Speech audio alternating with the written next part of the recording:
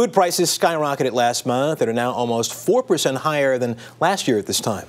A report says Americans throw away 150 billion pounds of food each year. That averages out to about $1,300 in spoiled food per family. So it's doubly important not to waste a thing.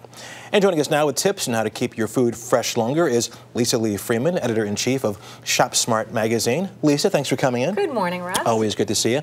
Let's start with some of these pre-packaged grains over here. We've got some pasta, we've got some flour, we've got some cereal. What's the first thing one should do when you bring these home? Well, you got to keep in mind that bugs and moisture are the big problem with these things. And so you want to keep the air out. You want to put them in airtight containers. Okay.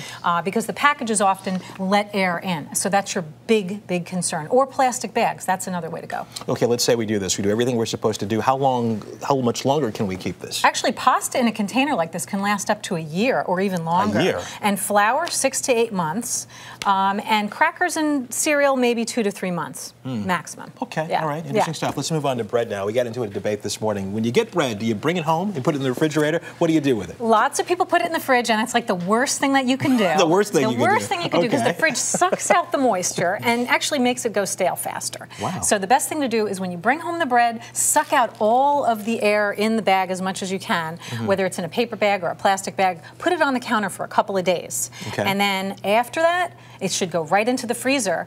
And in the freezer, it can last in pretty good condition for a few months. The freezer? Yeah, and then you take it out, of course, and you toast it, and it tastes very lovely. Interesting. I mean, my grandmother used to do it all the time. But we were talking also, when you put it in the refrigerator, you think you're saving. Right. You're saving it, you're leaving it a little longer, but it doesn't taste as good either. No, and the other thing is it picks up off flavors in the refrigerator, too. When you have onions and other things in there, it'll pick up other flavors. So never put your bread in the refrigerator. All right, let's talk about coffee here. I'm taking, you take it right out of the package right away when you get home. Well, actually, you could leave it in the package, but, it's even better if you have a glass airtight container, put it in a cool, dry place, because actually the enemy of coffee is air.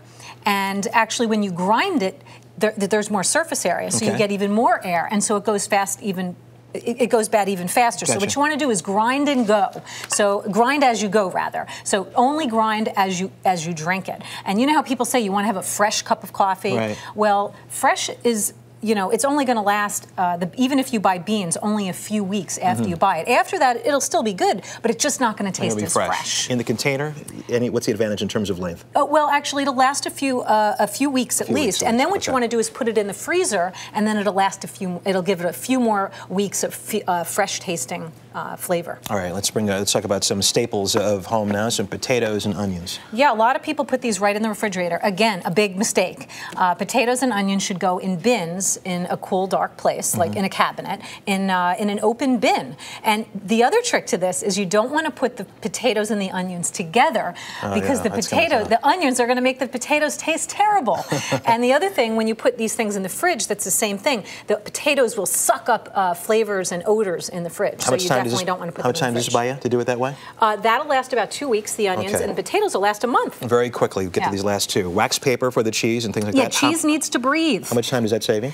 Well, soft cheeses aren't going to last very long, but you're going to extend the life by putting them in wax paper, letting them breathe, and that's the way to go with And eggs. The refrigerators come with these nifty containers here. You say leave it in the carton. That's right. Again, you're talking about flavors. The eggs can absorb those off flavors, so what you want to do, leave it in the container and put it in a dark back of the fridge, in the coldest section of the fridge as possible, and you'll get 3 to 5 weeks out of it. Wow, not bad at all. Okay, Lee Freeman, as always, thank you so much. You're welcome.